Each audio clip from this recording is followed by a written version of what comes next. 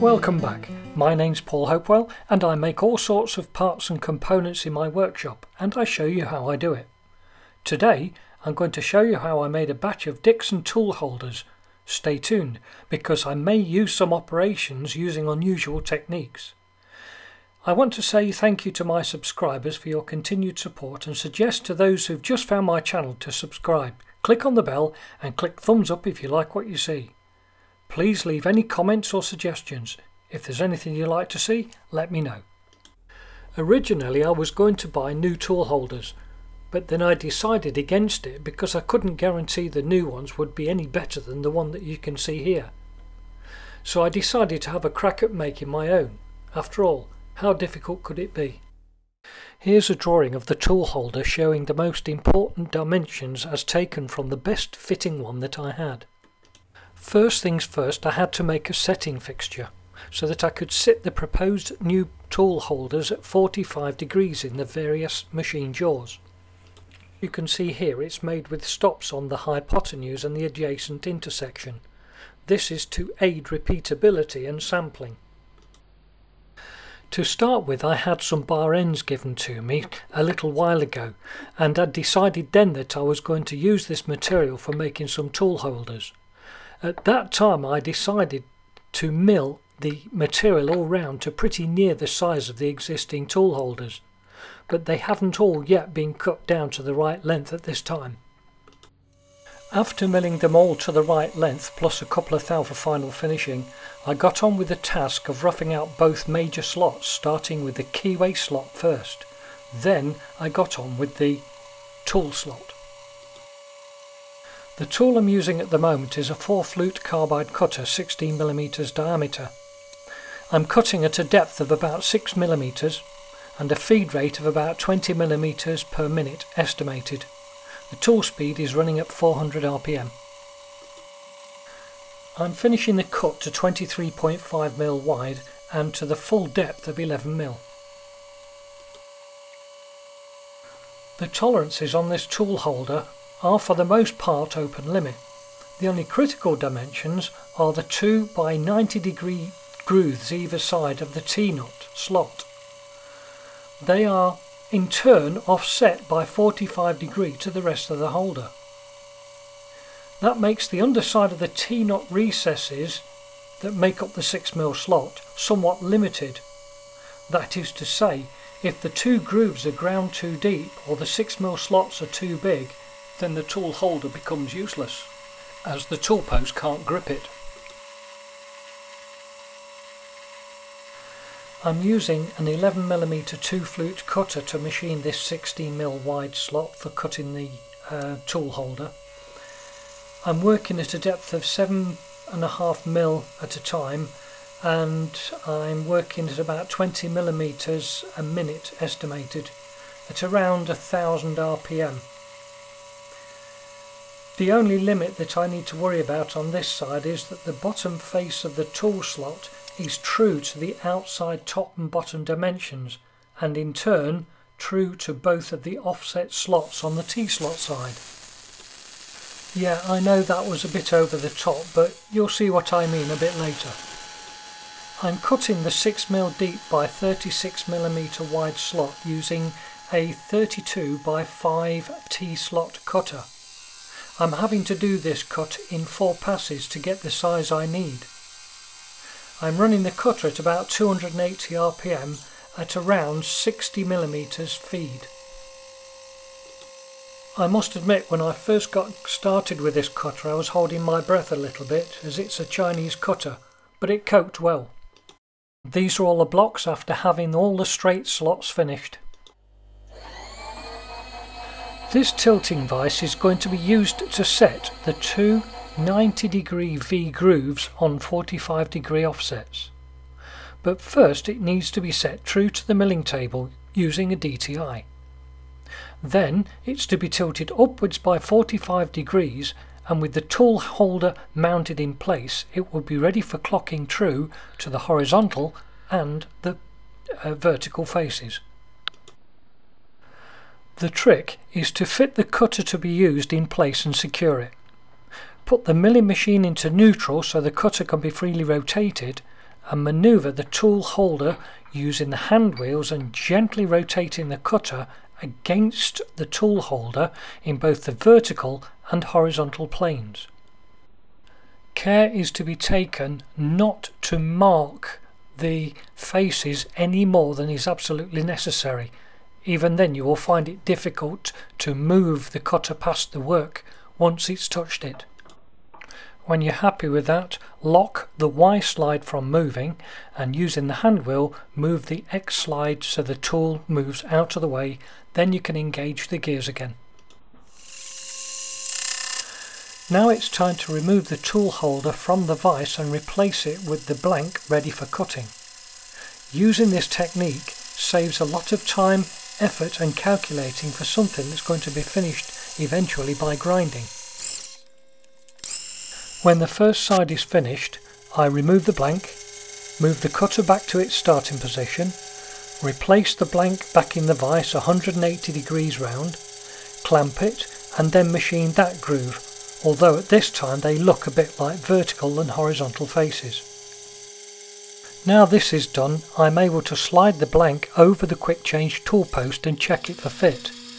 I did this with all 12 pieces and they had a reasonable fit. In fact, certainly better than the 2 tool holders I already have, but these are by no means finished. Now it's time to put each one into the shaper to machine a 1mm square slot at the bottom of both V-grooves.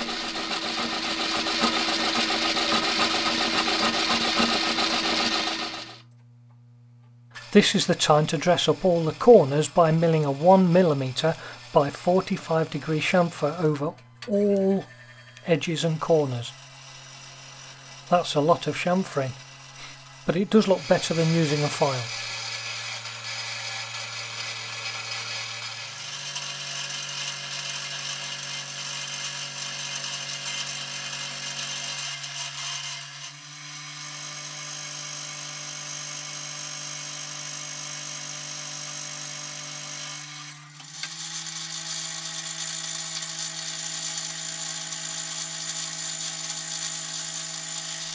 This is where I mark out each tool holder for the 8mm tapped holes. I'm using a vernier scribing block against each tool holder to mark the height of each screw line. I also use the scribing block to set the spacing between each tapped hole. I'm cheating with my granite block, as you can see here. It's a homemade one using 15mm thick granite tile bonded on top of a 2-inch concrete slab cut to the same size. Nevertheless, it's still very heavy and mounted on 3 small feet. For the moment, it's as flat as I can get it using diamond paste and another 2 pieces of granite, working one against the other to get it as flat as possible. Using a punch to indicate permanently where each of the 8mm tapped holes are going to go, I use my drill press to make the 5 tapping holes in each tool holder. Before tapping each hole, a countersunk tool is used to assist the tapping operation without leaving a burr on the top. Here is all 12 tool holders drilled and tapped to 8mm thread.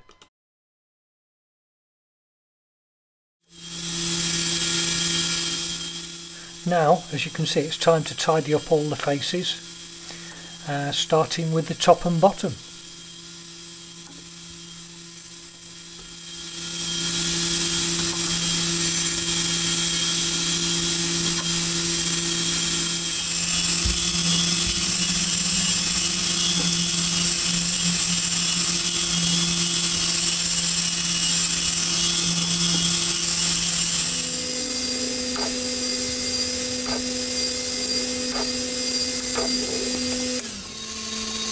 Because there's such a small surface area holding onto the magnet, I'm using 2 reasonable sized chunks of steel to hold this tool holder in place while it's being ground. While doing this back face, and because they are small faces, I turn the coolant on to prevent burning. For coolant, I'm using semi-synthetic grinding coolant, which has to be constantly monitored and aerated when not in use. To do this, I'm using a fish tank pump and an air brick bubbler running 24/7.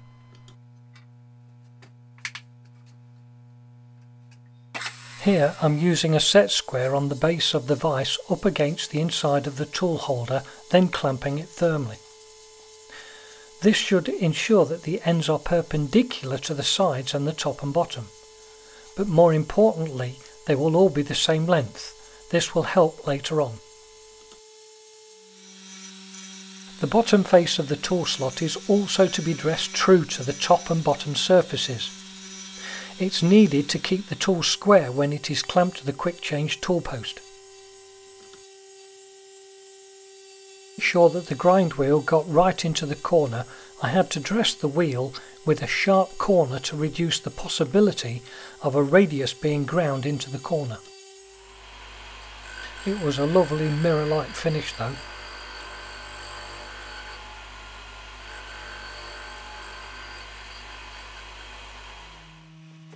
After stripping the quick change tool post, I mounted it in a vise, protected by some cloth. Used engineer's blue, or engineer's micrometer as it is known, on the 4 faces that support the tool holders. Picking up a fresh tool holder, I seated it on top of the quick change tool post, then took a look at what needed doing. My plan of action was to grind all faces relative to the 45-degree setting tool. Therefore, the grinding wheel had to be dressed back true and square.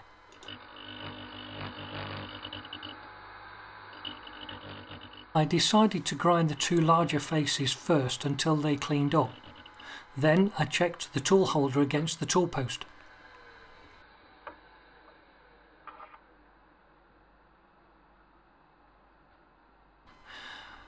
It was then the 2 smaller faces that needed a light cut, and after a quick grind I tested it again against the tool post. This time very little correction work was needed.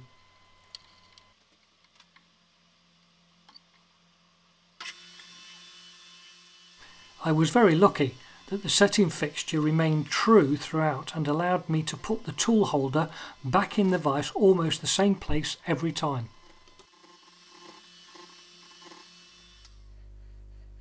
These tool holders will never rock or move about.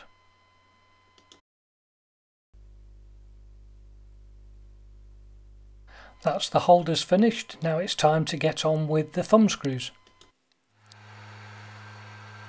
The turning of the thumb screws is really a straightforward lathe job. You can see here I used the centre drill to get it all started. Then I changed it for a drill, a tapping drill for an 8mm tap, and then tapped it in the machine.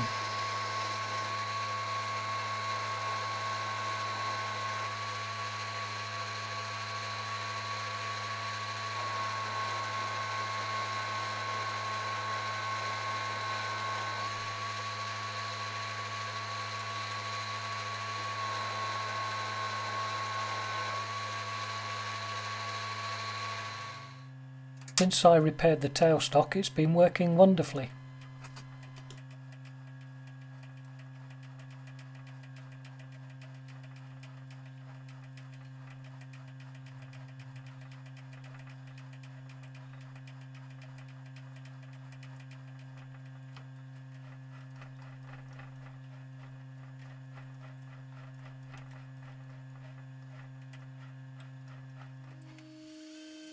To tap in the hole, face the end of the material off, and then clean down the outside edge to take it down to the outside diameter.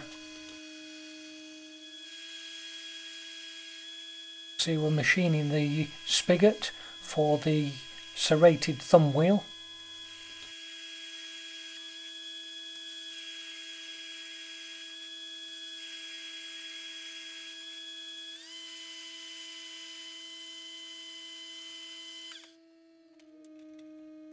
Using the parting off tool to prepare for parting off first, and then for putting a small recess between the thumb wheel and the flange.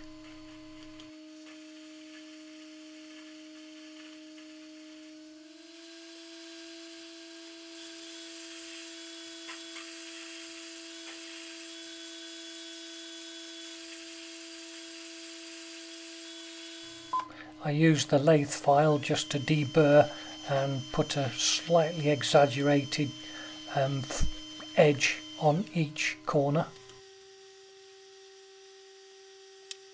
This is an external knurling device. It doesn't work by thumb pressure anymore. You have to use a pair of mole grips just to give the adjuster a bit of a tweak, but it still does the same job. Now for the final parting off.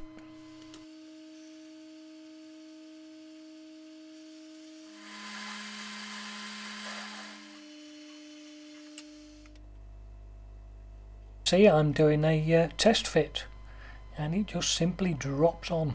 Lovely.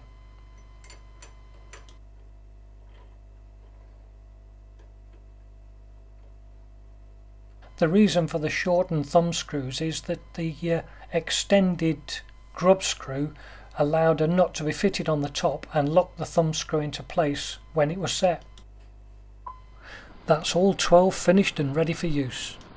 I hope you like what you saw. Please subscribe, click on the bell and click thumbs up. And don't forget to leave any comments, suggestions, or if there's anything you'd like to see. Thanks for watching. Bye for now.